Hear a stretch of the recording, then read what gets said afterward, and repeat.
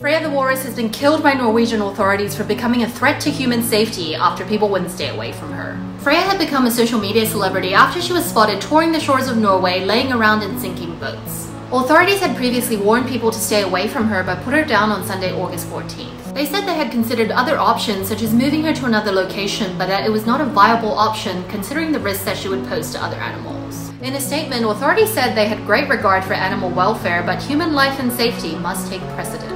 The decision has sparked massive backlash on social media, with many calling it completely unnecessary. Follow for more stories from around the world.